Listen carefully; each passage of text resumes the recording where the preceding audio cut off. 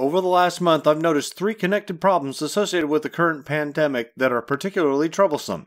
Food security problems for tens of millions of Americans, processors shutting down due to outbreaks, and farmers destroying crops and livestock because they can neither sell their product nor keep it.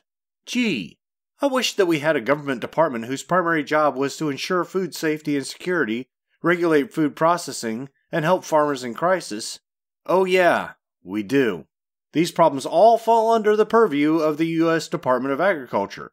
The question is, can the USDA solve these problems with a new program? I believe that they can.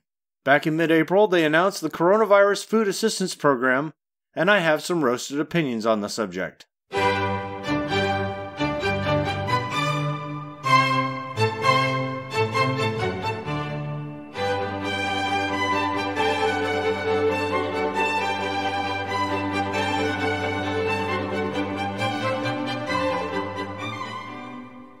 The USDA has a budget of around $120 billion.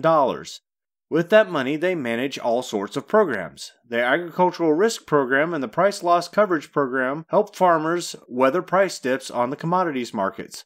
The Federal Crop Insurance Program helps farmers weather a loss of yield due to natural disasters. And the Commodity Credit Corporation provides a host of protective measures for commodities, including the payment of over $2 billion in commodity payments for feed grains, wheat, rice, cotton, soybeans, and peanuts. That's a lot of money, but it's significantly reduced from 2019 when farmers received over $15 billion in payments. Now, I have no problem with paying farmers to keep their commodity prices stable. What I have a problem with is just paying them a subsidy rather than purchasing the production. Here's why. Crop prices vary based on supply and demand, just like any other commodity. When there is too much supply for the demand, the price drops. If the price drops far enough, then the USDA programs kick in to send payments to the farmers. Notice, however, that I didn't mention the government purchasing crops from farmers who have too much to sell and not enough price to support it. That's because under the current program, the USDA doesn't do that. Instead, they pay farmers the difference between the crop price points set by the USDA and the fair market value of their crops. The structure of this program is designed to avoid encouraging overproduction by farmers. In this crisis, though, the farmers can't help overproduction. Their production was based on what the market could bear before COVID closed down the economy worldwide. They planted and acquired livestock based on what would happen months out, because that's what farmers do, plan for the future, and guess as best they can how much the market will be able to bear of their production. The USDA doesn't just run farm programs, though. They also manage nutritional programs like the Supplemental Nutritional Assistance Program, or SNAP. I'm sure that many of you recognize this program. SNAP is the current name for the old food stamp program. With SNAP benefits, recipients have access to monthly supplements to their grocery budget. SNAP benefits can only be used to purchase groceries, which helps people facing hunger and a limited budget. It also boosts the commodities prices by allowing hungry people to buy more food. SNAP is the single biggest portion of the USDA budget at over $69 billion this year. Another food security measure run by the USDA is the Child Nutrition Programs. Funded at nearly $24 billion, these are the programs which provide food through the schools. 31 million kids per day are fed through the school lunch program, which ensures that kids are able to eat at school by keeping prices for school meals low and further subsidizing those meals to kids from low-income families. Part of this program pays schools and other government entities to purchase a list of products which they can then use to feed the kids and absorb more surplus production, this time from the processors. Then there's WIC, which uses $5.75 billion to provide vouchers to pregnant women, infants, and toddlers. These vouchers can be used to purchase milk, eggs, cheese, butter, and infant formula, which kills two birds with one stone. The recipients get critical nutrition for healthy babies, and the producers of those commodities get to sell more of them.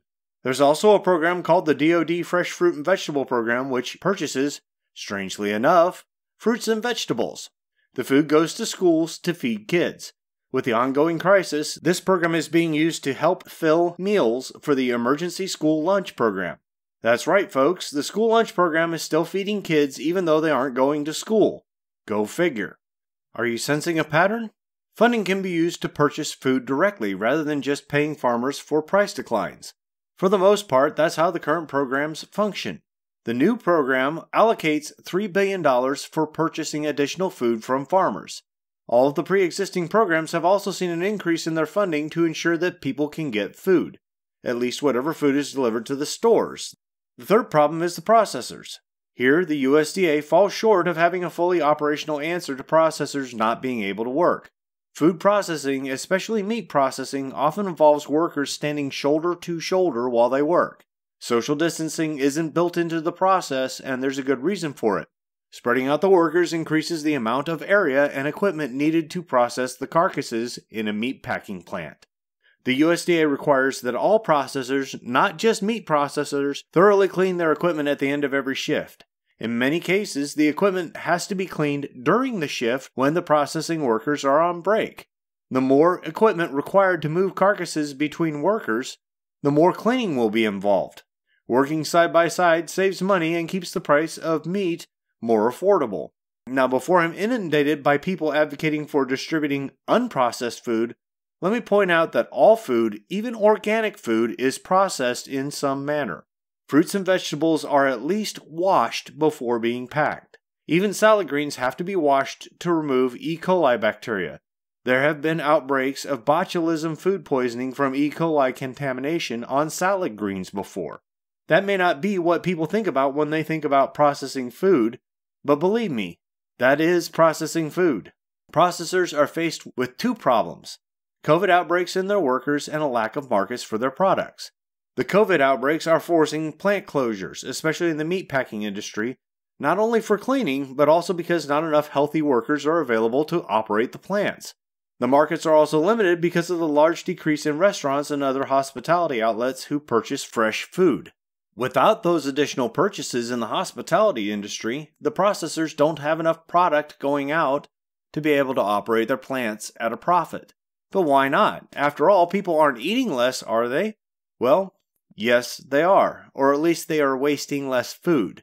Restaurants and other hospitality businesses produce a lot more food waste than households, both absolutely and as a percentage of purchased food.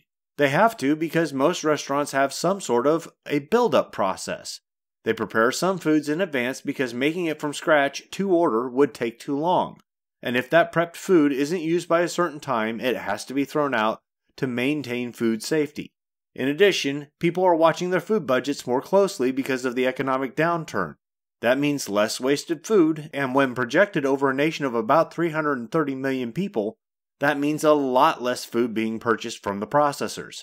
Somehow we need to keep the processors running at full tilt while also providing food to people who are struggling. We also need to get help to the food processing industry who are facing those stiff challenges I mentioned. More on that later from Sunny Purdue. So let's start with this new program that's supposed to help out farmers. The new program allows the USDA to purchase the food products and send them to processors like Cisco. Those processors will prepare the food and package it in boxes. The drop in food production can be absorbed in this way, and the USDA will get more for their money than just farmers who aren't going bankrupt. All of that food will then be sent to food pantries as a government support for people in need during the crisis.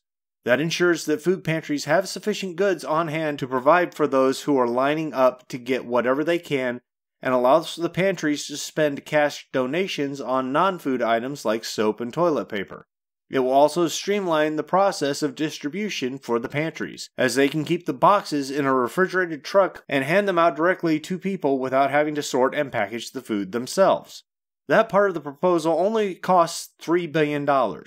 It also doesn't do anything for the farmers who have already lost a lot of money dumping produce, slaughtering and burying livestock, and pouring out milk because they couldn't sell it. The other part of the proposal is $16 billion in emergency relief payments to be distributed by the end of May. This will compensate those farmers for 85% of their price losses between January and mid-April, allowing farmers to make at least something back. Those emergency relief payments will be capped at $125,000 per commodity and $250,000 per individual or corporate entity. That means that there is more protection for small farmers who are closer to financial ruin than big corporate farms. There will be a second round of payments coming out for losses incurred after mid-April at a much reduced rate of compensation. The processors are getting help too. Ag Secretary Sonny Perdue has ordered personal protective equipment to send to packing plants on a priority basis. There will still be some diminished capacity due to safety measures and a shortage of workers, but that reduced capacity is projected to be 10 to 15%, not 30% or more as many other sources projected. The processors will have time to expand their production facilities to prepare for the increased demand as the outbreak fades and the hospitality industry gets back to work, although they may need some assistance in the form of loans to do it. Now, this outbreak won't last forever.